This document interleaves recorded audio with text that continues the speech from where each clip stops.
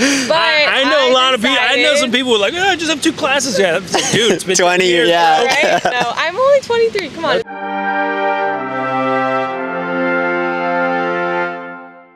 Hey guys, I'm Cole Paton here with Jason Richardson for the Pure Gravel pre-race show interview. Where are we? How's it going? We're in Bentonville, Arkansas. What race? At Big Sugar. Okay, who's that?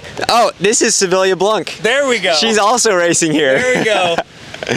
He's vying for my job. I just got the job, and this guy's already like, well, you know, number 3 in points is not enough.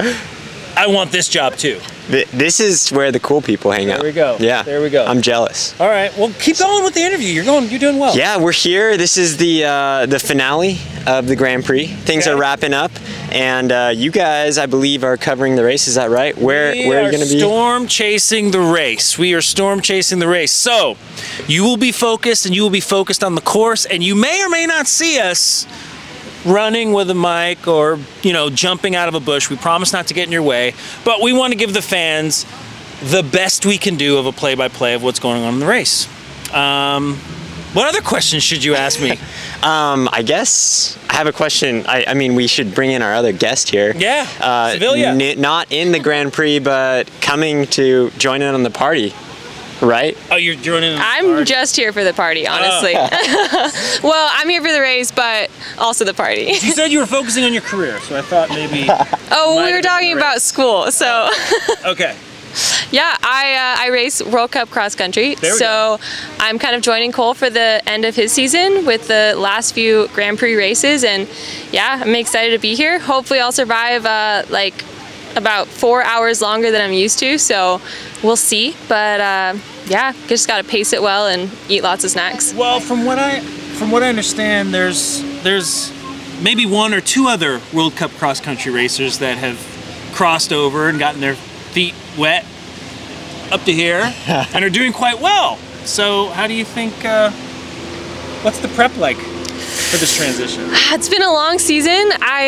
We've had a really good block of training with some more endurance riding for me, and we've been in like Washington State doing some good training. I've been like dealing with a little knee injury the last couple weeks, so taking a few days off, but I think I'm pretty rested, so we'll see. I think that'll suit me well for 6 hours on the bike. So she was destroying me on our training ride today. Oh, yeah, right. I was just tucked in her drafting up the climbs. I made her push me because I had an easy day, and she's had like 5 days off the bike. So will you have enough time to recover before race day? I sure hope so. I mean, I'm not saying she couldn't win the men's category. I'm just saying, like, yeah.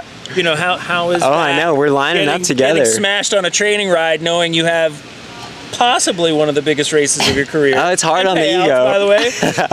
No, for sure. Yeah, it's crazy. There's so much going on here in Bentonville. We have Outer Bike, we have Lifetime Grand Prix, People for Bikes Conference. So it's been just full gas all week. That's right. You've been here. I heard you guys say you've been here a week. Yeah, we've been here about a week and a half now. It's been super awesome. We love it in Bentonville. There's so much happening. But yeah, we also have a very important race on Saturday, so we need to get recovered a little bit. Got it. So, in talking to you a bit, just before you decided to interview us, you were saying you're kind of living the nomad life. Yeah. So, what's that like when we're preparing or training or just living as a cyclist? Because one thing if you're just like nomading it up, you know, kind of chasing the summer and catching waves, but you're not really competing, but you're competing, like competing. Yeah. So how is planning for training when we're planning our trips at the same time? Yeah, I mean, that's how we plan our trips, is which locations are going to be best to put in the training we need for the events that we're going to do. So we are up in Washington actually visiting my family, and there's a lot of great gravel riding up there, so that's kind of where we decided to do this last block. But we get at the beginning of the year and just plan it all out, where we need to be, how we're going to train, how we can live out of suitcases well, and we've gotten pretty efficient at it. Yeah, we're pretty used to it. I think we've been living out of a suitcase for like the last 10 months with a little block kind of at our home base, but it's normal for us to be hopping between Airbnbs and living out of our van a little bit, and just, yeah. When people ask us where you live, it's a hard question to answer. Got it. So, macro planning, you guys are dialed. Trying. Micro planning, race strategy. Let's get into it. All right. I think I looked at the points, and I feel like you're kind of almost tied. It's close. So, it's close. So what's, you know, it's too late now for anyone to change up the strategy. So Right. So what's the plan? Plan is just to have a clean, like, consistent race. I think, like, so much can happen here in Bentonville. Everyone's plan. I know. Come on. I know that. Come on. All right, staying with the lead group. Trying to stay with the lead group. There we go. Not make any mistakes. We want nitty gritty. Who right. want a clean race? Who doesn't want a clean race? I want a clean race. I don't even Everybody race anymore. does. But what I was saying is the rocks here, they're so sharp. Got it. So I think, like, that's going to be what causes separation. Got it. Is just punctures. Mm-hmm. Luckily, we have the best sealant in the game. Okay. But you never know what can happen. Yeah. So. All right. So punctures, tires. We're getting into setup. How much does your setup change from place to place? Drastic? Minimal? Drastic for sure, yeah. Especially here, I think everyone will be running more protective tire casing. We're on the new Pirelli 60 TPI Cinturado RCs, so super protective bead to bead. I wouldn't really run that anywhere else besides here, but I think that it's super. So it's very needed. specific. Very specific, protective, a little bit wider. Running inserts, a little bit more sealant in the tires too. So yeah, you'll see some pretty heavy duty setups out there. Nice, nice. All right.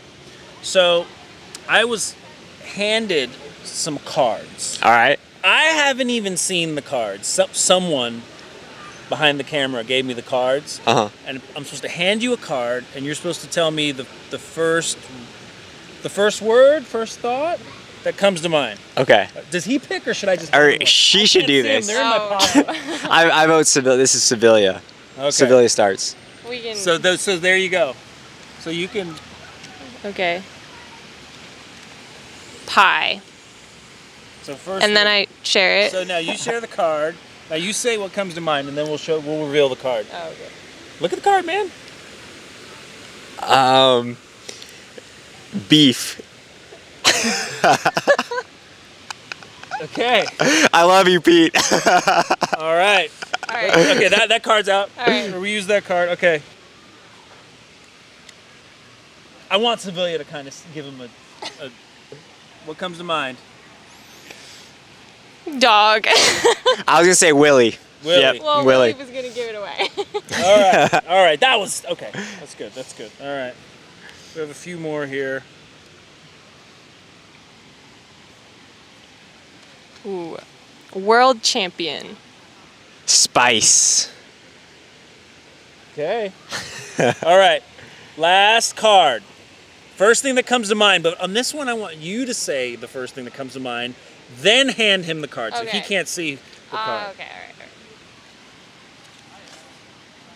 Pain in the ass. Oh, harsh. Handsome. There you go. You heard it here first. His handsomeness is going to pull him through this Let's do it. I need it. 4-hour event. There we go.